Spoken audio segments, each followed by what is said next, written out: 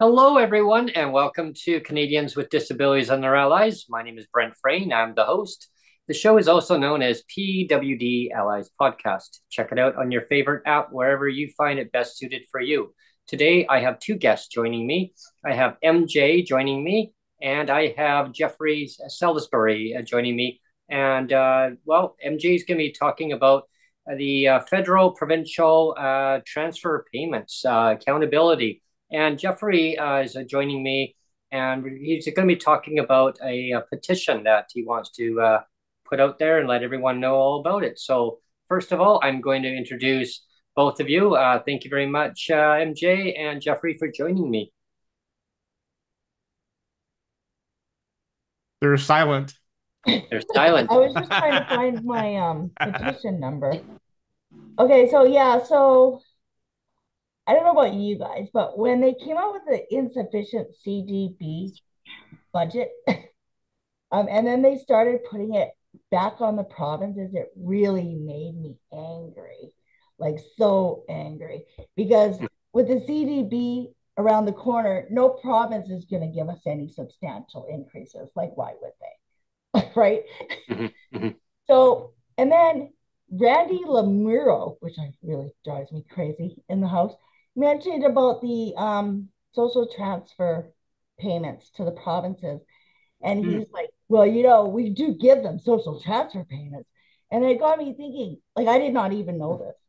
And so I'm like, well, what does he mean by that? So I started to try to call and ask questions, and nobody would tell me any answers. So I started a petition. And I may be way off, but from what the minimal I was told, I think I'm right on the money of what's going on. So I think the federal government is giving each province and territory money. I don't know if it's per capita, who's on disability, who's or what. But they're giving each province and territory a certain amount of money, which PWD is paid out of. And I want to know that the disabled people are getting their fair share, because there's lots of social programs. Who's to say we're even getting how much the federal government is giving them for us? And it makes sense that they're not, because why would every province and territory be a different amount? To me, that doesn't make any sense. No, it makes no sense. That's a very good question. Well, unless they do it by per capita, though, right? They mean they could. No, because per capita it'd be the same amount, unless each province is also contributing an amount. Well, the funny thing is, the Yukon actually gets the most money, and the Yukon has less population than a small city in Ontario. That's true, yeah. This is right, yeah.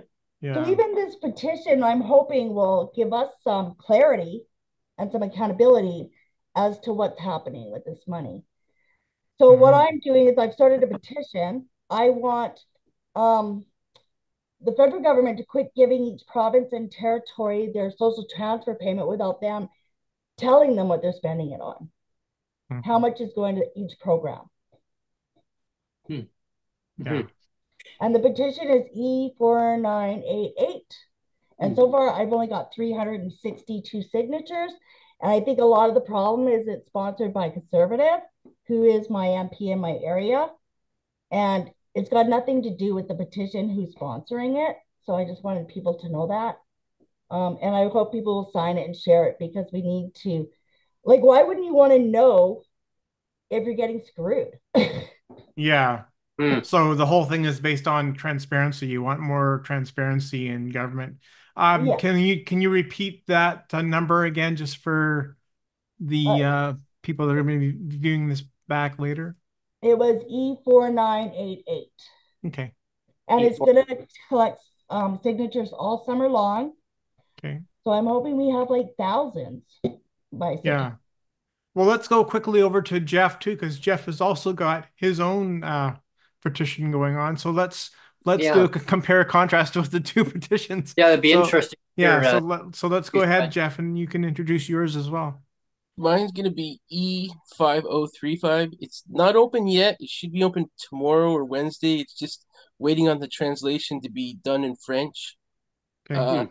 Mine will be asking for several things. First, it's going to be asking to fast track Bill C403, which was introduced last week by the NDP, which would make it so that if you get a provincial benefit like ODSP or PWD, that you would automatically qualify for the disability tax credit, which in turn would automatically qualify you for the Canada Disability Benefit or RDSP accounts.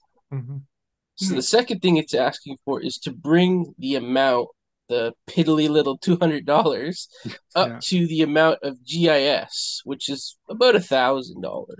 Yeah, yeah. And that's kind of what they promised. They said that it would be modeled after GIS. So I'm wondering why they didn't model the most important part after it, the money. Yeah, there's quite a dollar difference there. I mean, 200 or 1,000. That's like a lot. They advertised it as transformative, life-changing, transformative amount. Historical. Yes. $200. But only to 40%. Yeah. A very small amount. Yeah, we talked about this off the air, and I've talked about it before, but let's again, for the benefit of our viewing audience, let's again talk about the math. Let's talk about the grade 1, grade 2 math. If any of you want to jump in there, either MJ or Jeff, and talk she about never the math. mentions the 200. She always mentions the full amount that they've allocated for the 6 years, because 6 billion sounds like so much more than 200. Yeah. Over 6 years too. 6 years. So let's contrast the $6 billion with the actual with the math they're actually trotting out there now. It's a huge difference. 7 years, you guys, because we had nothing the first year. Yeah. Right. And that was the big promise from Clara. It's going to be 12 months, months, and now it's 24 months. Well, and again, so let's compare contrast. So they're basically saying it's a $1 billion investment every year for the next 6 or 7 years. And so if it's $1 billion a year, you contrast that with the numbers they're charting out now, which is maybe a maximum of 25,000 people at I think the 25,000 that they're talking about that's how much people it will lift to the poverty line when it gets to the maximum in 2028. Right. Okay. I think that's what the 25,000 means. Sure. From now, So we even have to look forward to even less until then.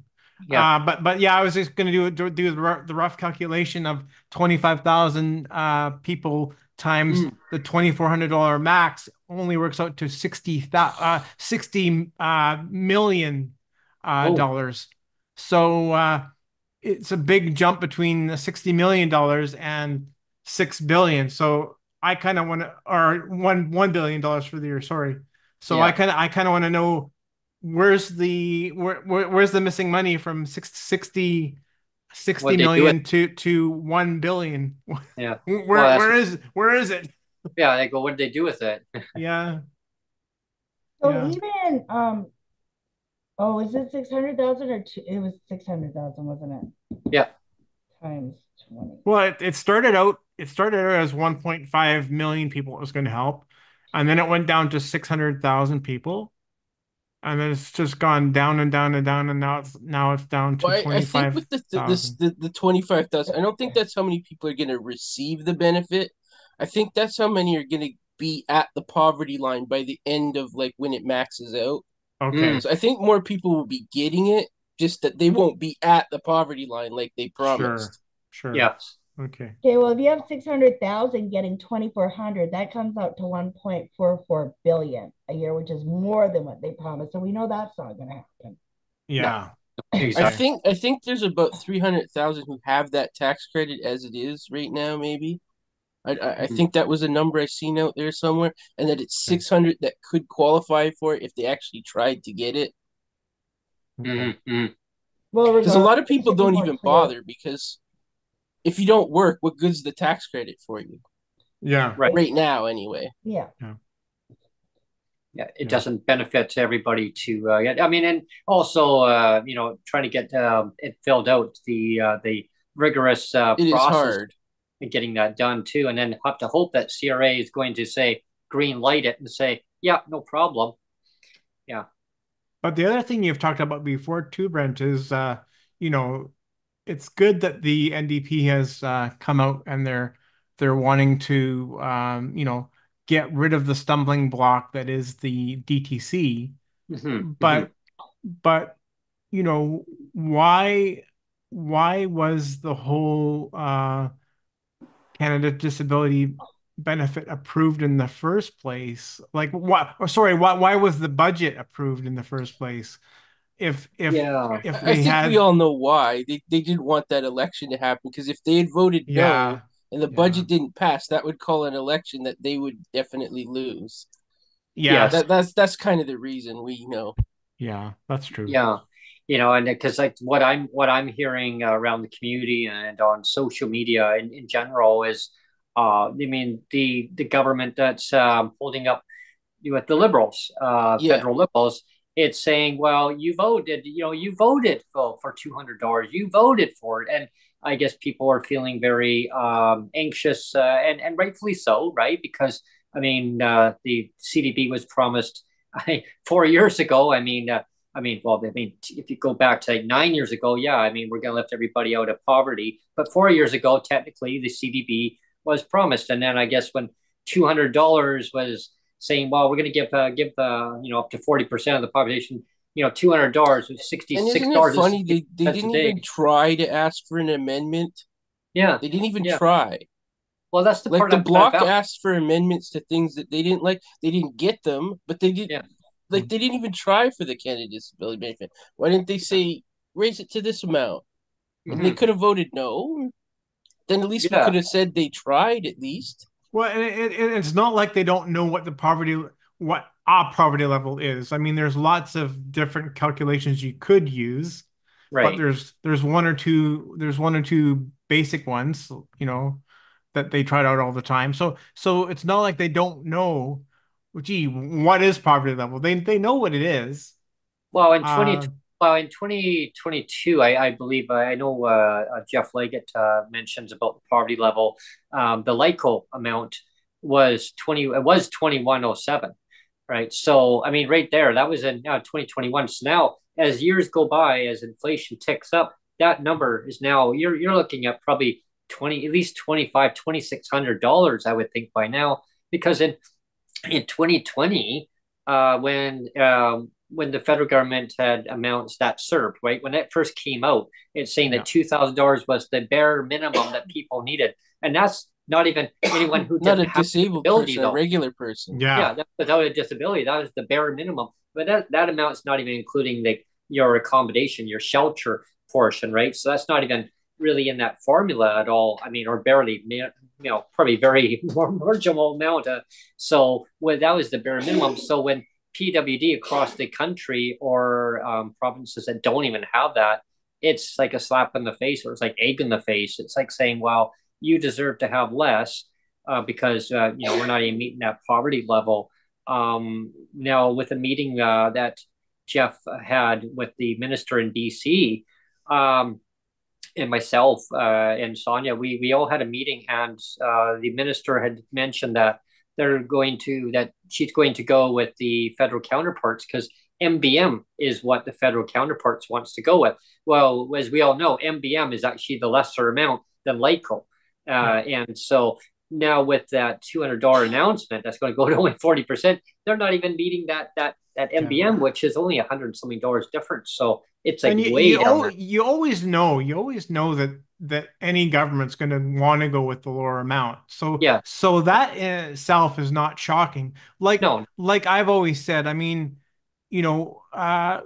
when Sheila Malcolmson was supposedly in talks with the federal government, she was always saying the MBM, right?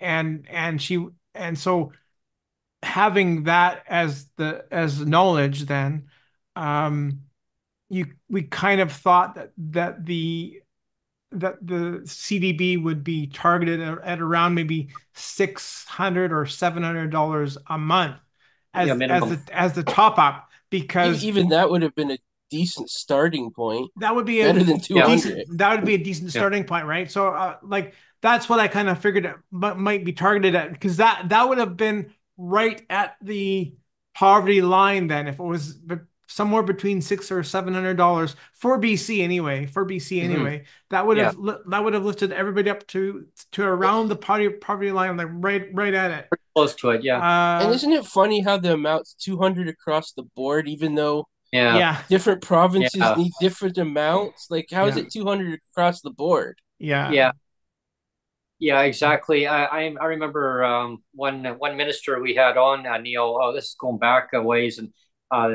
the minister who was actually in charge of the ministry, was in government, had said at the time was that he was concerned that that the amount would be around $500 a month, which wouldn't be enough. And well, I mean, this is like way lower than that. Like this is like $200. So not that's really, it's like not even half. And that's it. That's the other stupid thing too is, again, I kind of understand why the provinces want to maintain control of the social net, or whatever you want to call it. But at the same time, it's just bananas, because I mean, like you always say, like when you have a disability, it doesn't go away, and it's like you just get more disability. But like the way it's set up, it's like if you cross the border into another province, or if you go across the country, let's say I went from BC to Ontario, for example. Like then, for example, you'd have to start all over. I have to start again from scratch and be a Joe Blow and have to prove my disability all over again. Like magically, as soon as I cross the border, somehow my disability gets wiped out, and I have to and you'd have to be living here in Ontario for 3 months before you could even get the health card. Yeah. And then good luck finding a doctor here. There's no doctors in Ontario. It's so bananas that there's no continuity between the provinces at all. It's like, why isn't there a transfer process in place? Like, I want to move here. Can I just transfer from the ODSP to this one? I always just say they're throwing pink unicorns at a dartboard. They're like, here's a pink unicorn, I'll throw it at the, just keep throwing shit at the dartboard and see what sticks. And it's like, oh, that's good enough. Well, it should be automatically, like your file should automatically be transferred automatically, like a universal one. And it's just like streamlining to get the it's like you would think all the provinces would sit down, come up with one application that works for everywhere, has one set of rules, and there's a transfer process in place that you can move from here to here to here to here, and it's not a problem as long as you're still in Canada. They'll never go for that because again. BC will think everybody will come here because it's warmer. But also too, Brent, you always talk about the PWD versus PWD, or disabled versus disabled, and that's so true too. It's like, it's like this. We can talk about this more on tomorrow's show too. But I was giving the example. I've given the example before of when we talk about subsidized housing, where some people get the subsidized housing and some don't. And I gave the example. So it's like maybe 10 to 12% get the subsidized housing, and the rest of us are paying market, right? And then I gave the example of McDonald's, and said, well, imagine if only 12% of McDonald's customers got hamburgers. But at the same time, I realized my metaphor is kind of flawed, because that's assuming that it's going to be a 12% different people every time.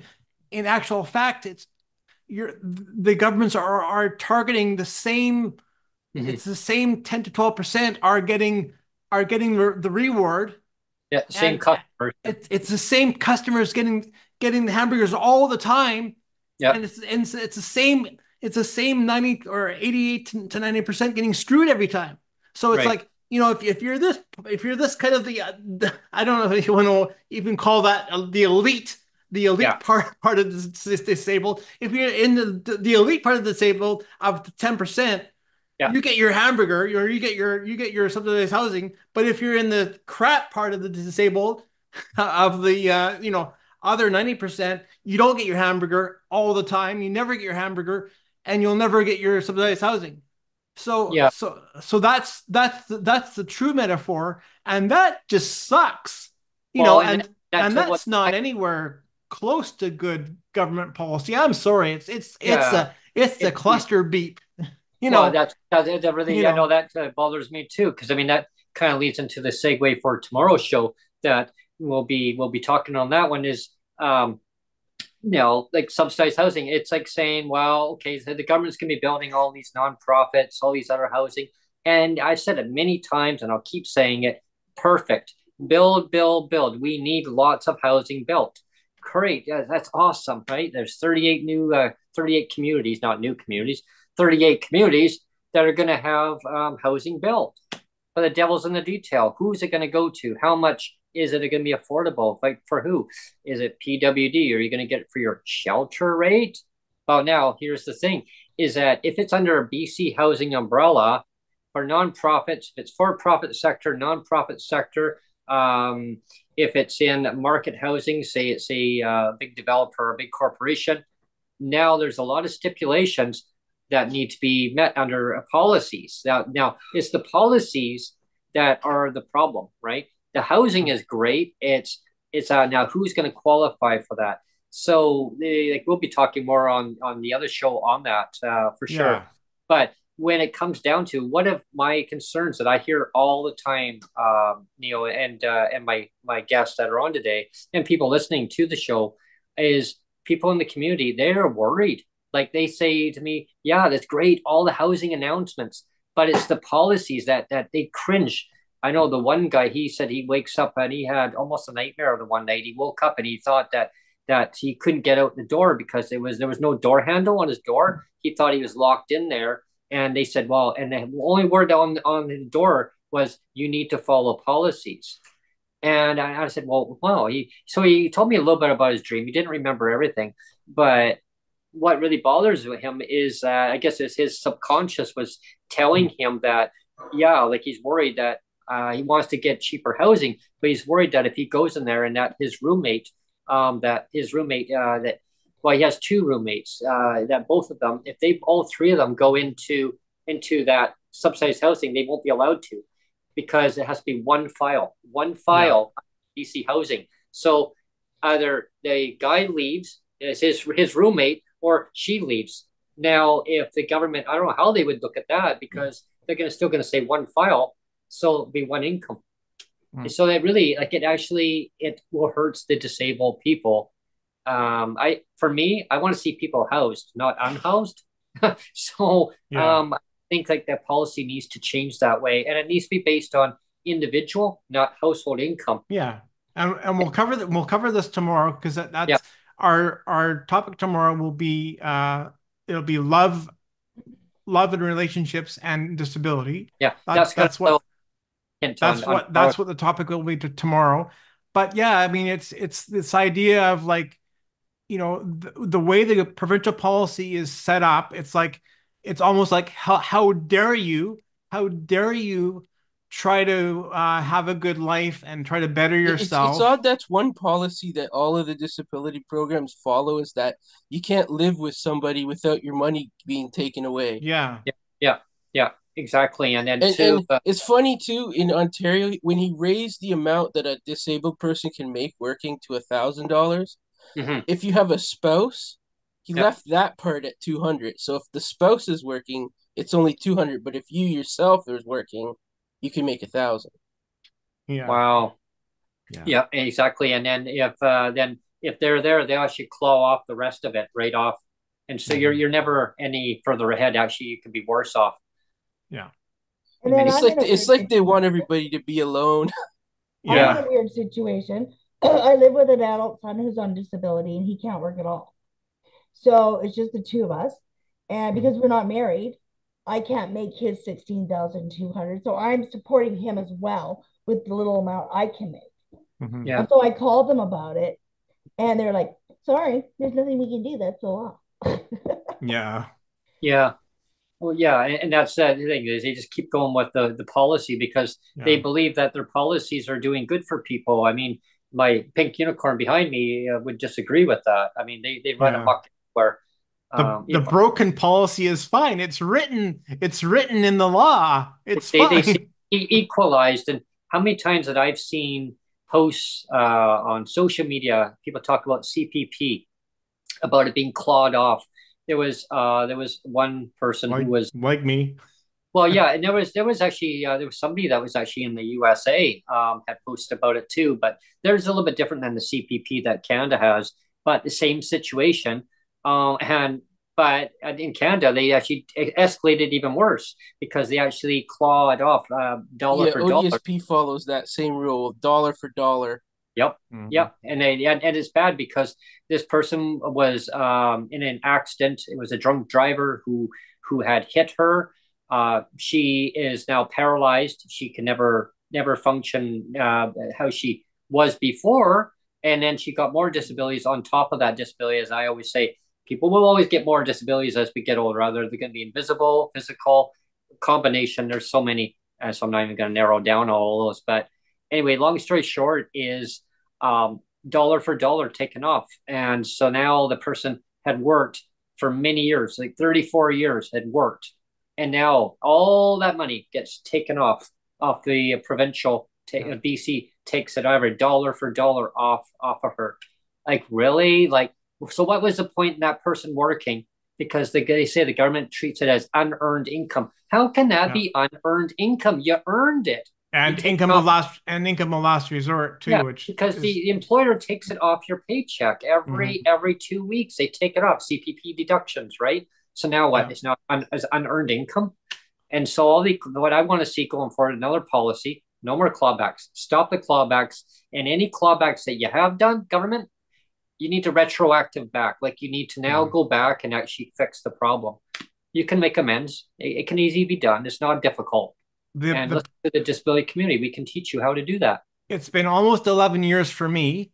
And, right. And in 11 years in my situation, the provincial government has clawed back from me over $71,000 of income that I inherited as a spouse. This was income that was paid into by an employer and by my wife. It was basically, like, for all intents and purposes, it's like a savings fund, right? It's like a savings account, and the provincial governments are raiding people's private personal money that you should have been getting anyways if you hadn't been paying into it. Like, it should have been in your pocket already. Yeah, it's money that was in my wife's pocket or in my pocket, and because it's money that we work for, but for some reason it gets turned into a CPP, and then the government says, the provincial government says, "Oh, it's our money now.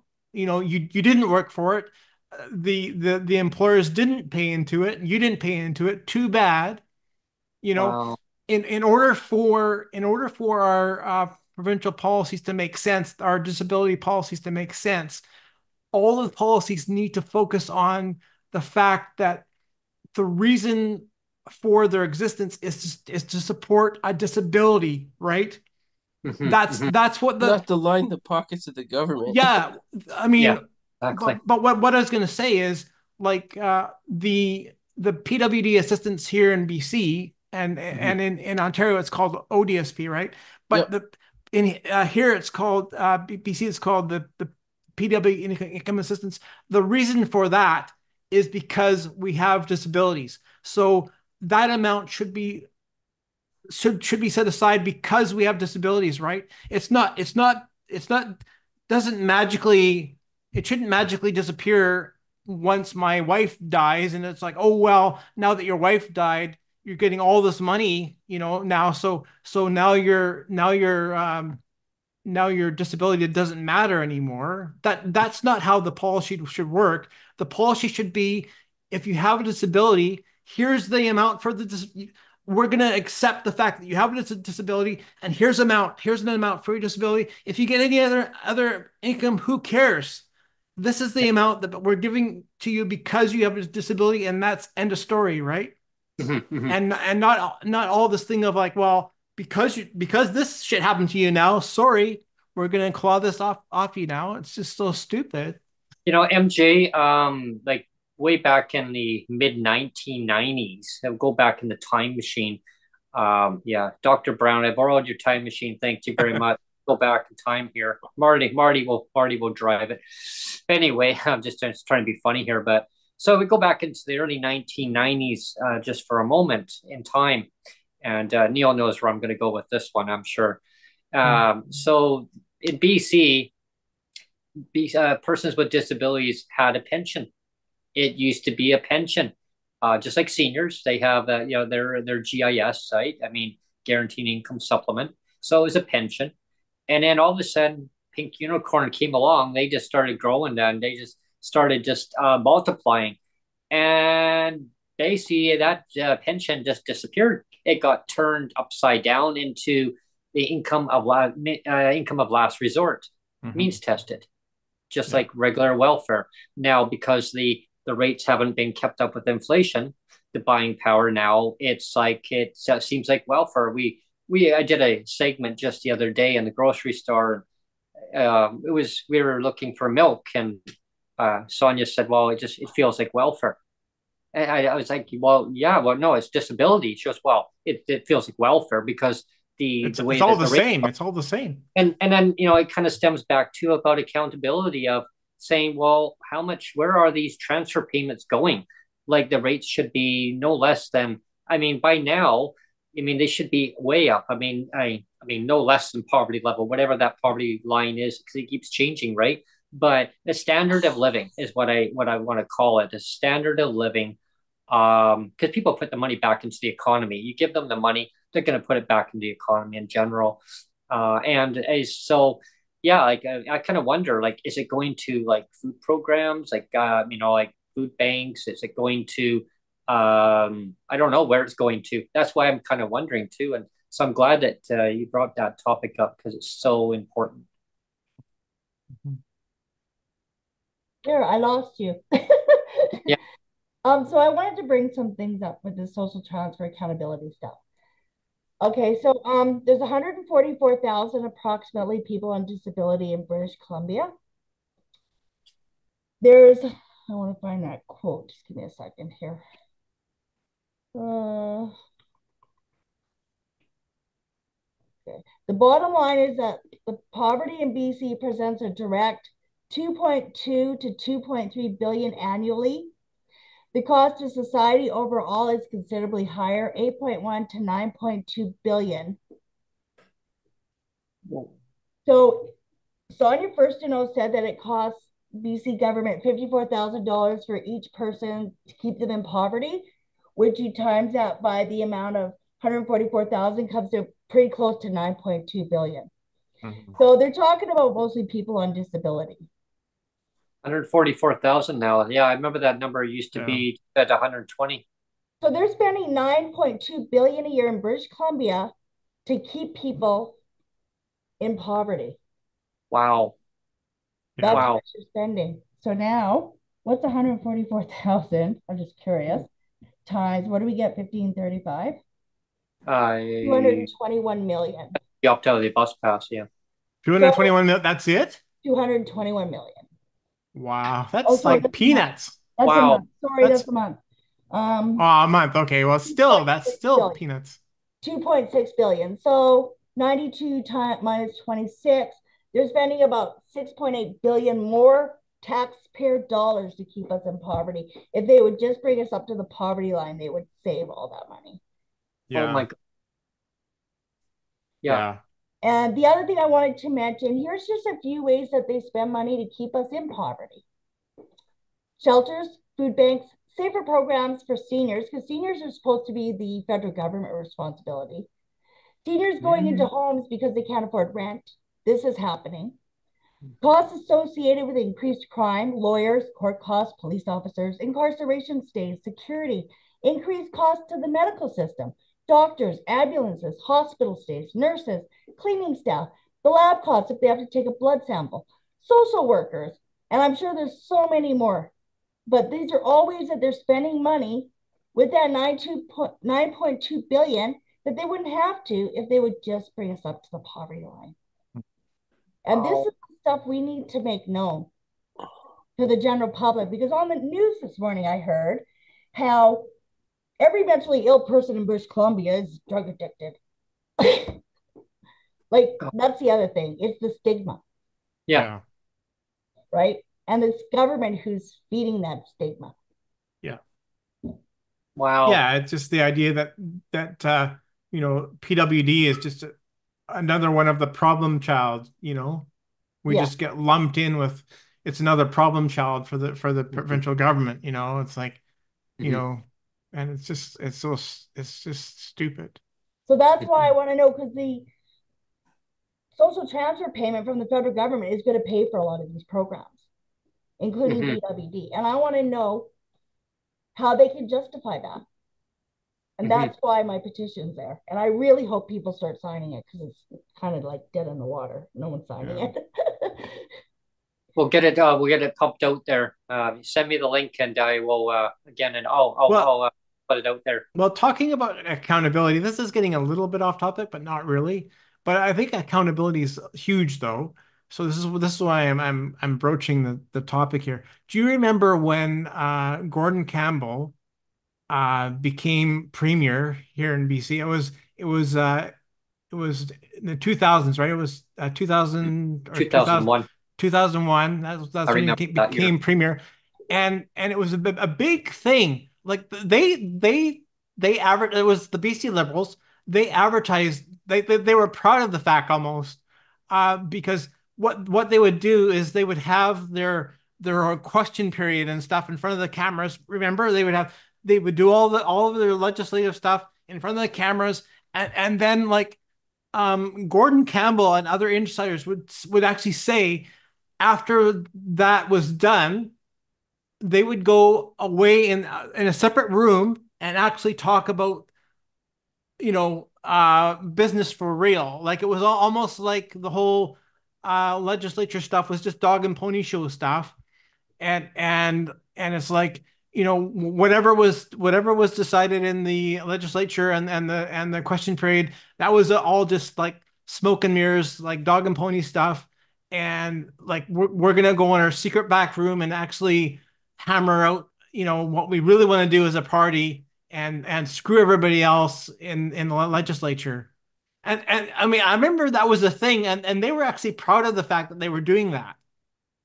You know? I remember back then, Neil, because it was just after, it was a couple years after the government got in at that time. And that's right when they were doing a guild campaign on how does the government save money. So they looked around areas where they could cut. They cut on education. They cut on healthcare.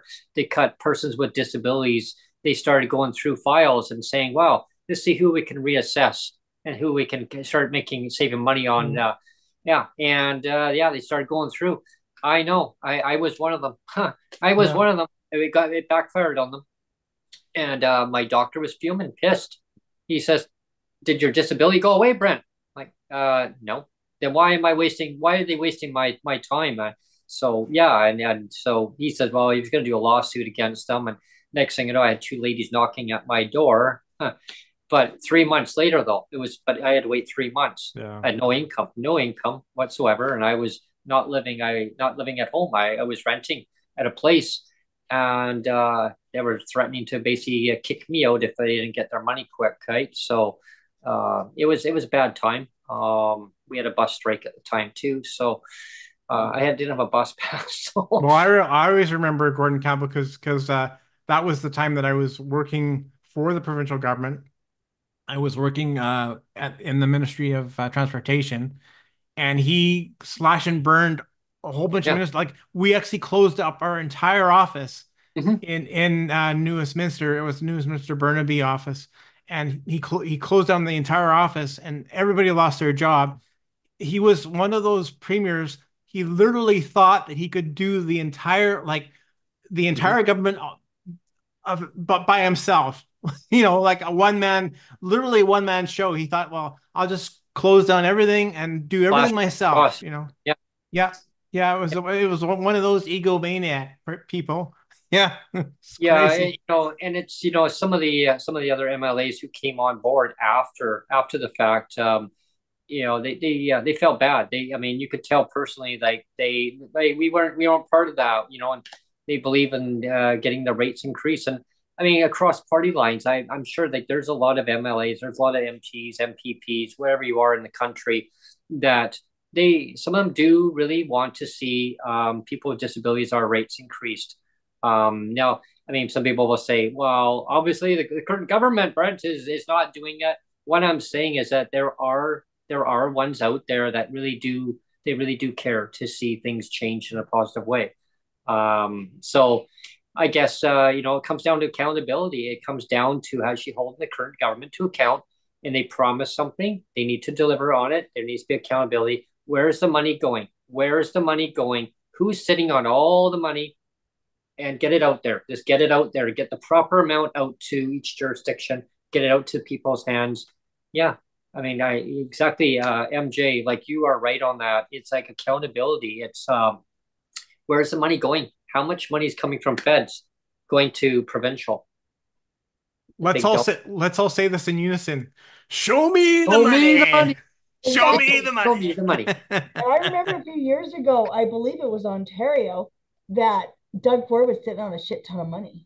Yeah. He's still sitting on a bunch. I think he's still sitting on the money. He's still sitting on it. How big is that? Did you see the latest thing he's wasting money on? Yeah, the liquor stores, right? The liquor stores. Yes. It's like up to $1 billion almost. Yeah. To get out of the contract a year early. Yeah. He couldn't wait a year. Yeah. So that he could sell beer. Because why wait? Why wait when you can spend $1 billion? Yeah. Yeah, meanwhile, I heard there was a strike or something. It was in Ontario. Wasn't there a strike that's going on? They voted in favor of going on a strike for the liquor board or something.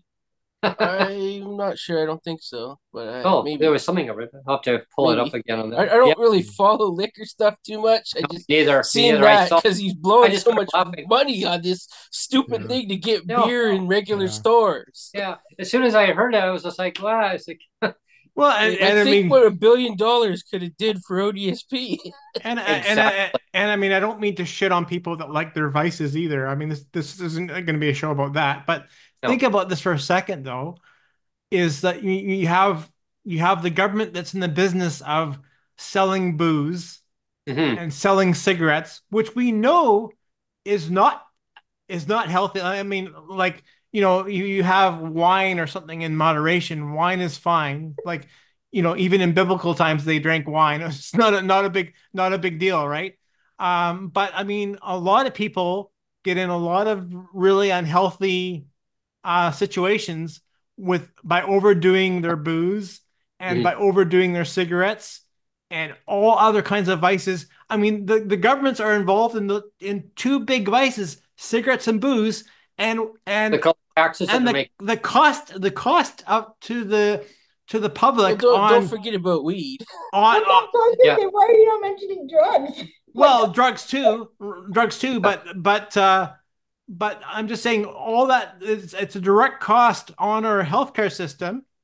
It's like they're supporting all these vices and getting all this tax dollars, and yet they're like blowing it on. It's all being blown on our healthcare budgets because people are, like you said, overdosing or they're drunk and they're killing people in their cars because they're whatever, right? I'm going off on a tangent, but I don't really care. But I've never even considered that. So you think MAID and the drugs are also coming out of the social program money?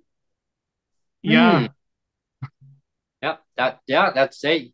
That's exactly it. I mean, you give people enough resources overall, you're going to put less strain on the healthcare system. Well, if they just kill us all, then they have no money to put in. So that's why we need to know where the money's from. Where's the money? Yeah.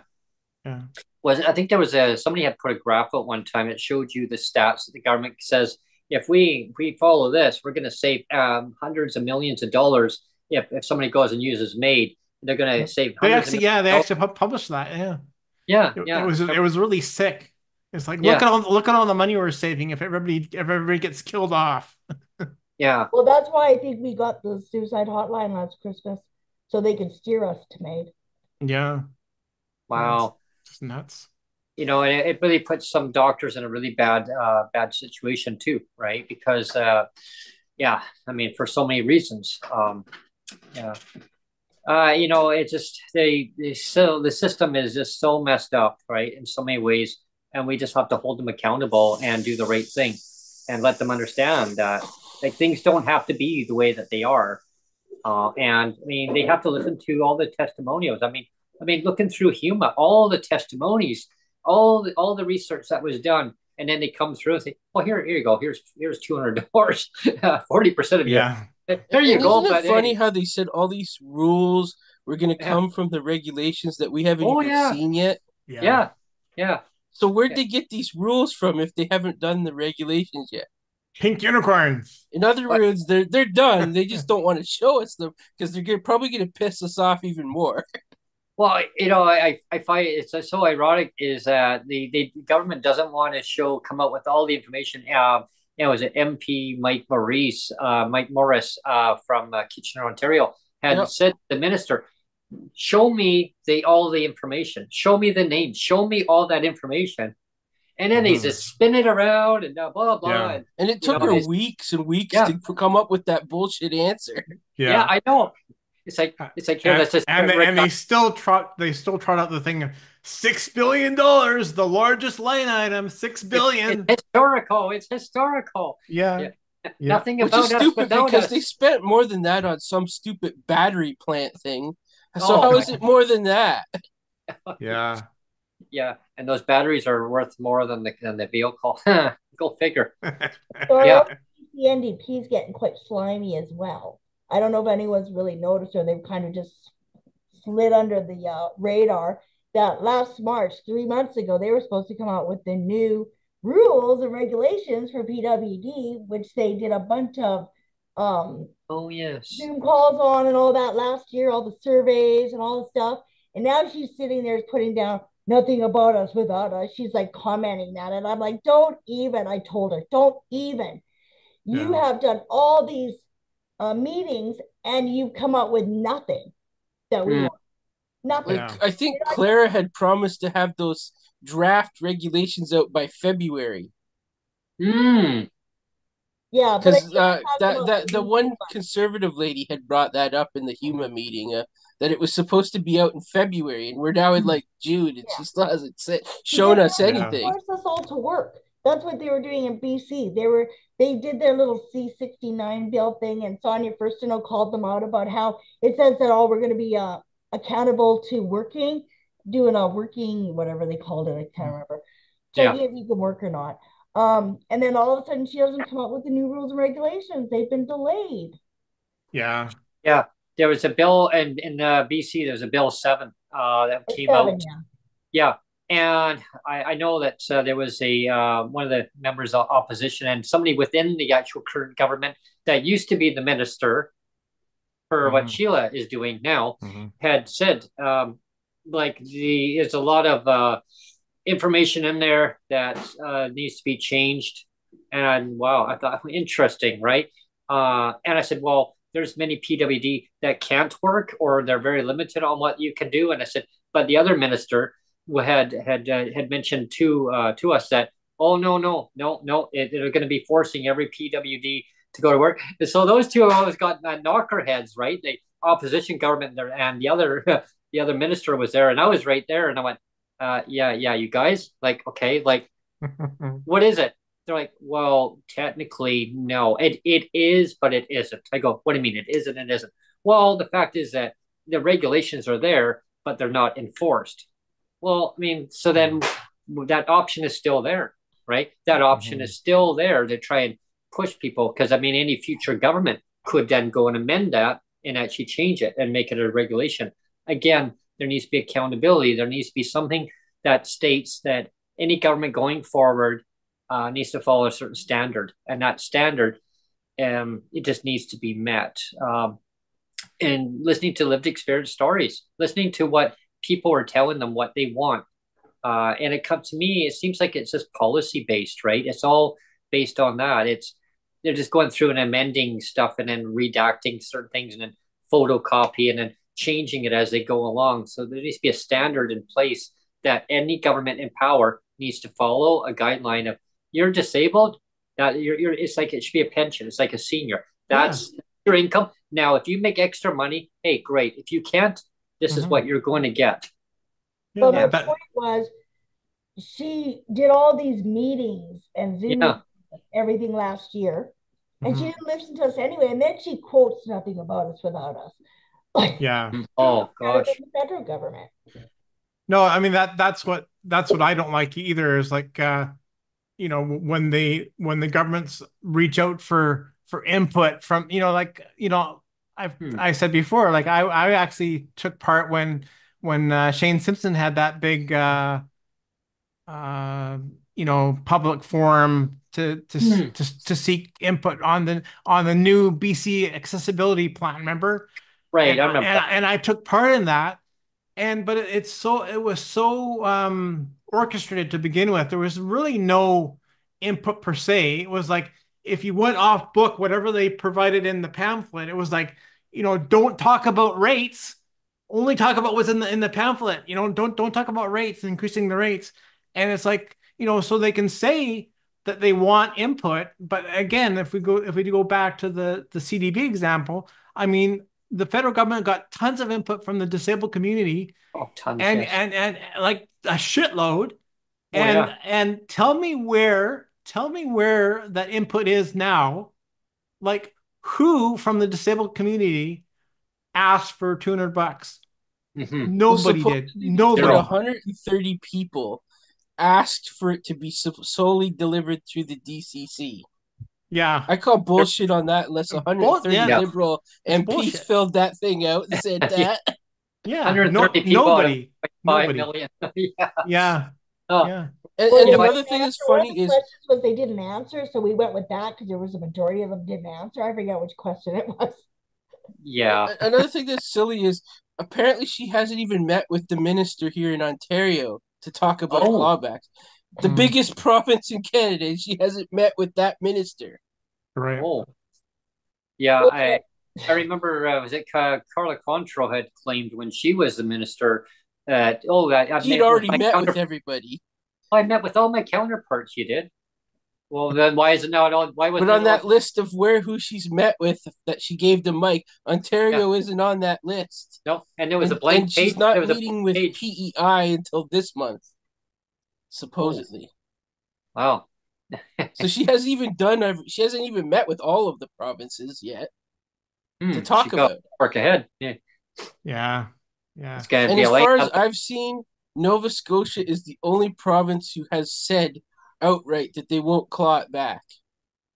Oh. Yeah. I wonder if she did a Zoom on that one instead of actually traveling over to see them in person.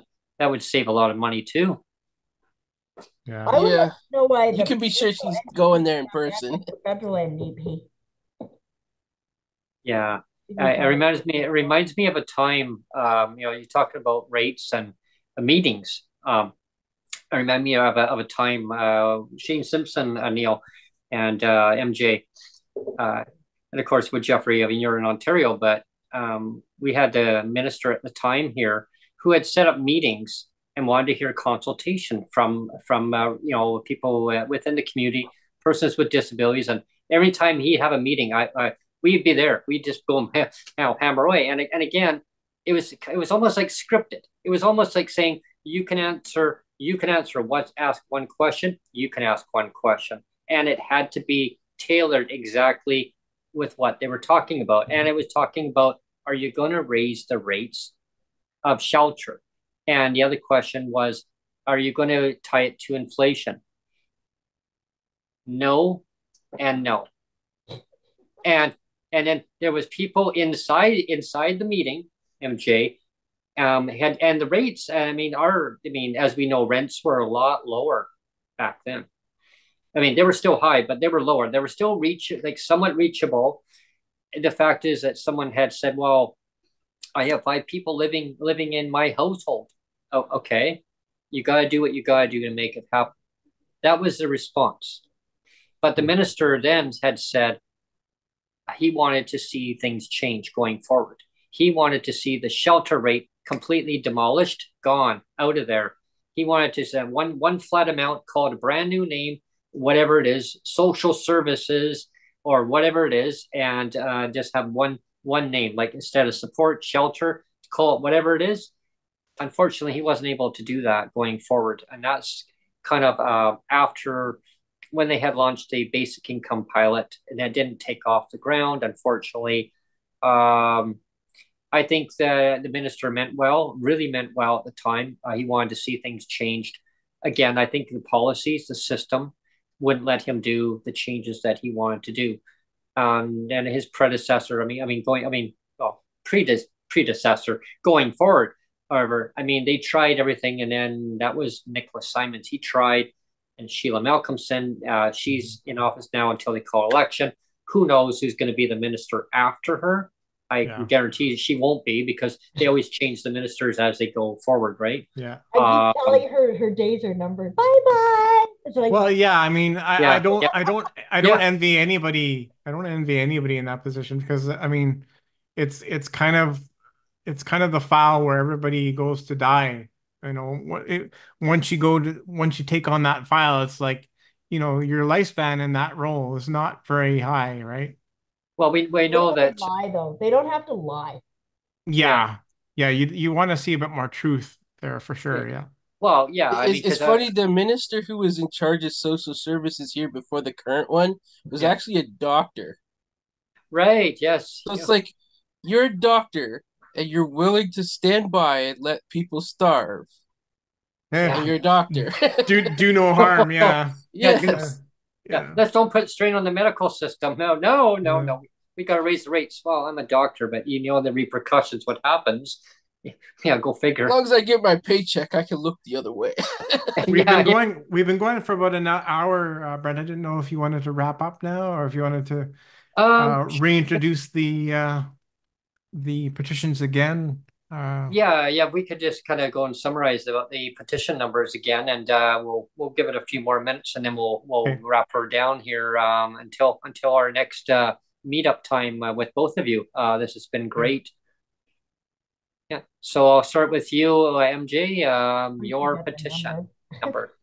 So the petition's E4988, and it will be running all summer, and it's so the provinces have to give the federal government accountability as to how they spend the social transfer money that they get from the federal government, which I believe is where the PWD money comes from. So please sign and share all summer. Okay. And then Jeff? Awesome. So mine's a E5035. It should be open either tomorrow or probably Wednesday. Just waiting on the French translation. Should be open until October, around the 15th, I think. And it's asking to fast track Bill C403 to make it automatic to get the disability tax credit if you have a provincial benefit, to raise the Canada Disability Benefit to match what the GIS is, to take into account individuals' income, not families' income, and to get rid of the canceling it at 65 part. Right. Yeah. Right, because disabilities don't end at 65. There's no to stop saying it. Okay, well, your disability is now gone. So, it's magic, hey? It's like a unicorn. It's just poof. And because we're mentioning petitions, I wanted to bring up Mike Maurice's petition that expires on Saturday, I believe it is. Right, yes. Petition E4993, and it's to fully fund the CDB to elevate all Canadians with disability out of poverty, moving with the urgency seen with the measures such as the CERB. Ensure that the enrollment has nothing to do with the DTC and that it's based on individual income, not household income. Oh, what's the other? Payback payments. Oh, provide back payment eligible to CDB recipients to the time of royal assent. Protect CBD recipients from private insurance and government clawbacks. Yeah, exactly. It's like the theme that we've been talking about. It's making sure that the DTC is not a requirement, a stumbling block. And that was what Mike Maurice had. They in Huma, they actually had said, agreed with him that yes, we agree. And he was so And like proud. every advocate that went there said, don't just use that. You need to have multiple qualifiers. Yeah. It's not a problem that there are DCCs in there. Just that it shouldn't just be the DTC. Yeah. It shouldn't be to qualify for it. And the part that really makes me mad, which I'm sure Mike must have been just foaming at the mouth because they agreed with him, saying, yeah, no problem. And what did they do? They do I guess the problem is that the people that were agreeing with it aren't the people that actually got to make the decision on it. Yeah. Go figure. Yeah. Thanks for your input, but we'll do something else now. Yeah. Question. I'm not going to mention a name, but you have a lawyer on here sometimes. Have you ever asked that lawyer about like maybe why there's never any law, any suing the government for what they're doing to the PWD people? Like human rights violations? Well, I can tell you that I have actually tried to seek a lawyer. This is going back maybe, I don't know, probably 5 years ago now. Because I've tried to do I think it's four big human rights complaints through the tribunal, and I failed each time. I tried to reach out to lawyers, and when I did that and tried to explain my case of like this is discriminatory, these clawbacks, their response right away was, "Go away, Neil. Stop talking, Neil." And this is the same. I should say, like this is the class lawyers that were responsible. Remember for back in it was 29.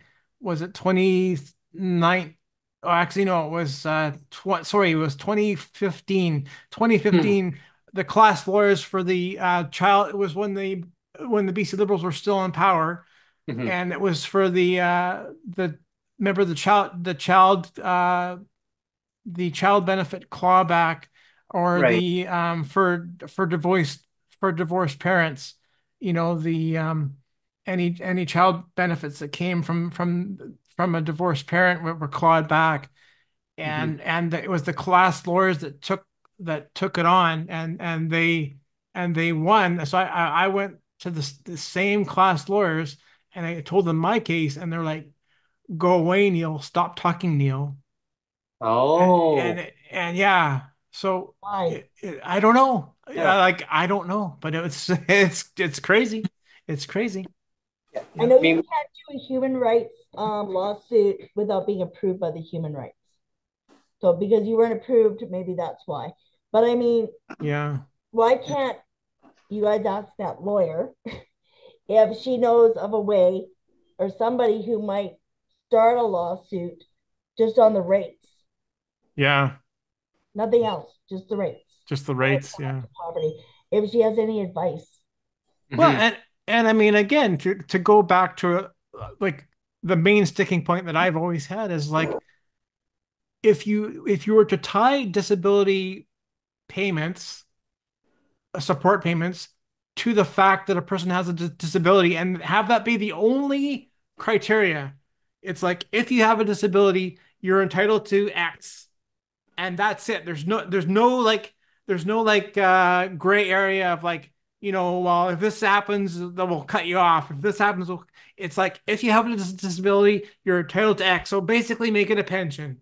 Well, like, if you have a disability, you're entitled to this amount, and there's no gray area, there's no ifs, ands, or buts. You get this because you have a disability, you get this, and end of story, and make it that. because then you know what? Then it's a fair system because then there's no like disabled versus disabled of you deserve a this and you deserve that. You deserve this and you deserve that. A You deserve stratification a of bus.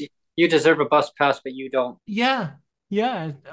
All these little stupid rules of rewards and punishments of like, well, this group of PWD deserve a reward, and this group of PWD deserve a punishment of a clawback. You know, Yeah. You it's can have I just know here subsidized in bus. Ontario, there's actually two lawsuits going on right now. There's one on Doug Ford canceling the UBI pilot because Oh yeah. the Liberals before he got in had started a pilot program for UBI, which was going to pay like $1,900 a month, and there was like 4,000 people receiving it, I guess. And Yes. he Yes. canceled it like as soon as he got in office, even though he said he was going to let the pilot run out.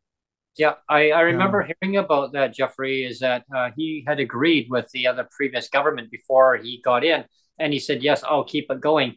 And then the minister who was in charge of the disability had said, oh, well, it wasn't working. The pilot wasn't working, so they had to cancel it.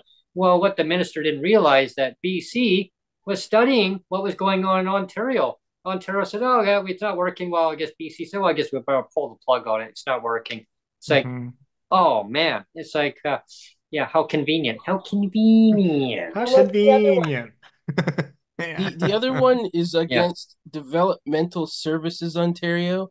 Basically, you can be approved for this program, and then they put you on a wait list, and then like they can't tell you how far you down on that wait list or when you're gonna get called to Oh, like get your supports. And there's people that have been on this wait list for like 5 more years, and they still haven't started to get their services. Oh And this man. lawyer has been trying to fight them since 2018, and oh wow. they just now got approval from the Supreme Court not to cancel the lawsuit. So I guess they're Oh, going forward with it now because he Yeah. keeps trying to get him to cancel the lawsuit. Oh wow. yeah. Jeez. One judge says, "Oh, go forward." Another judge says, "No, throw it out." And they took it all the Yeah. way to the Supreme Court, and they said, "No, no throwing it out." Yeah. $6 billion. Anyway, I would she ask that lawyer if she's got any advice. The Yeah, other it's a good Yeah. idea. We should try that again. even Yes. just like I know I did actually ask. I kind of broached this. I didn't want to put them on the spot, but I remember I but did that's ask. advice. I did ask, but it was kind of I could tell they didn't really want to go there. So yeah, but we could ask off the show maybe one time. Have you Yeah. tried that arch disability law or whatever? I don't know Mhm. if they're all Never throughout tried them. Canada, but I know they're in Ontario for sure. And they take Mhm. disability cases.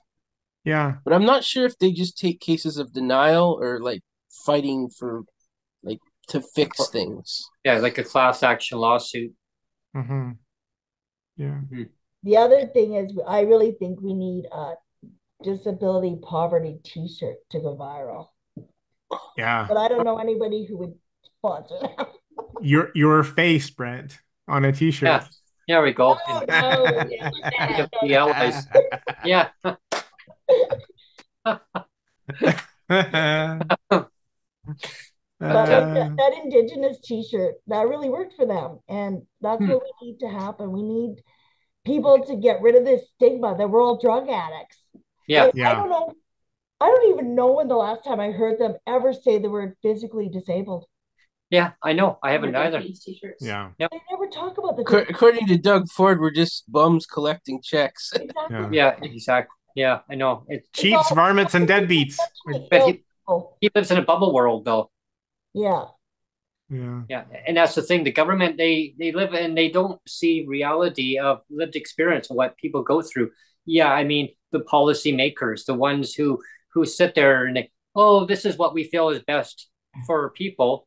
And now there's a lot of advocacy groups out there too that are really upset because now the government didn't do with what they said they were going to do, and some of them are going, Disability without poverty. Like, Yeah. Some of them are going, oh boy, I don't know how naive they can be. Like, I saw this coming a long time ago. Me too. Yeah. Me too. Yeah, I saw it too. Yeah. I saw there was writing on the wall, quite a while ago. I was in contact with a few people from a couple of the organizations, and the one that you mentioned, MJ. And I said the same thing. The government's got to get this right. I don't know, like who is at their table, but I said I'm The hearing numbers really should have been in the legislation. Yep. None of this, we're going to do it part of the regulations. Because regulations can be easily changed, or if it's in the legislation, they would have to vote on that to change it. Exactly. Yeah. And I knew that there was going to be something that wasn't going to go right with that.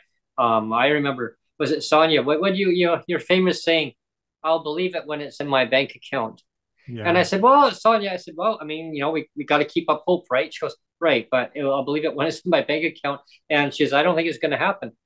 And she called it out. Find a job.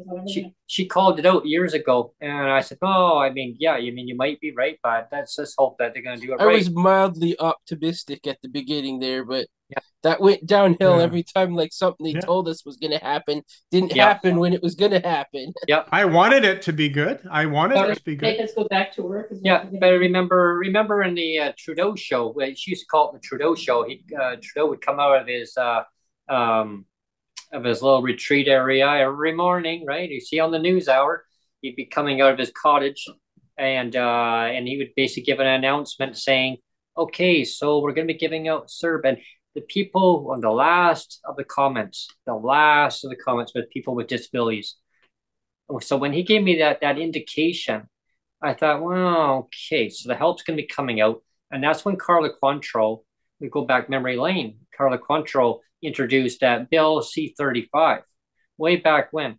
And the next day, boom, snap election. Mm-hmm. It got introduced in the House, first reading, and then it collapsed. Mm-hmm. And then, we have to go back to the drawing board. So that Bill C-35, it died. They had a whole nother year where they could have worked on it, improved it. And what did they do? They introduced the exact same bill with no improvements, nothing. Yeah.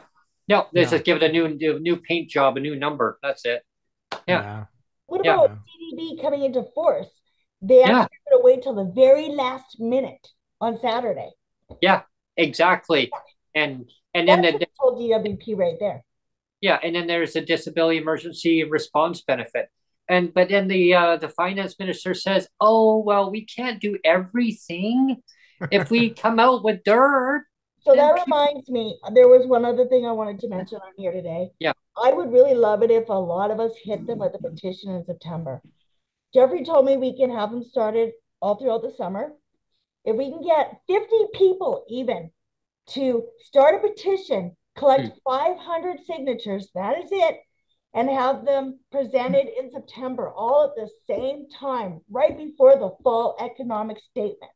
Yeah. One of them to be DIRB again, because they kept using the excuse that nothing about us without us. Well, they've proven they're not doing that.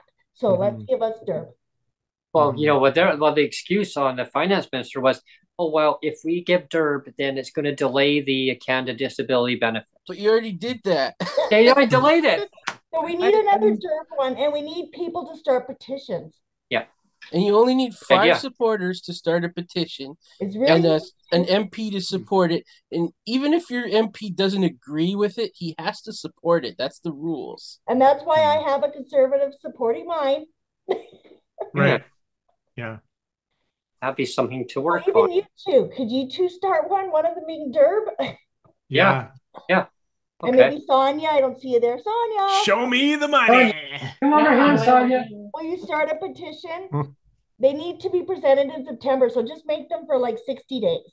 Get 500 signatures, that's all you got to do. And they're super easy. Do you guys know how to start one? There's that one website, right? Yeah, so you go into our comments, it says create. And you can look at previous ones to outline what you want to say, like go to previous CDs. You could take ours and reword it. Yeah. It just has to be slightly different. Yeah. Oh yeah. But I would really like another DIRB one coming out in September, and you can only do one at a time. And Jeffrey and I both have one going already. Yeah. Okay. Then we'll work on that. I'll get it going. But I'll talk your people, all your panelists that are normally on here. That's all right. of them, can they please do get them to We'll call it the PWD We'll make Allies them petition. swamped with petitions. That's what we All want. about the Canada Disability Benefit. I'd love to see them hit with 50 in September. Yeah, 50 target. We have to be a pain in their butts. It's the only way they're going to. How about 6 million billion? That'd be better, but I don't see that happening. No, I know. Yeah. No, I think that it is doable. It is doable. I think we just have to get it done. Jeff Leggett, get him to do one. There you go. Yeah, exactly. Yeah. I always say, if you need somebody to be one of the 5 supporters, you can message me. I'll be one. There you go. Yeah. See, we've already got some already lined up. Yeah.